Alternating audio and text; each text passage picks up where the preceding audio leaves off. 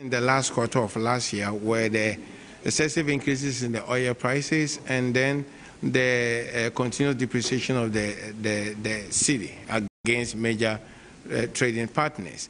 We saw during the latter part of December, the currency retracted a little, it gained some value. The oil also reduced in prices, though the currency has picked up a little after that. It's still lower than what it used to be in the late November. So if the trend of the currency stabilizing and maybe improving a little is going to continue, and then also the oil prices are not going to continue as it was during the last quarter, we would see inflation coming down towards, especially the second half of this year. Inflation could go down significantly.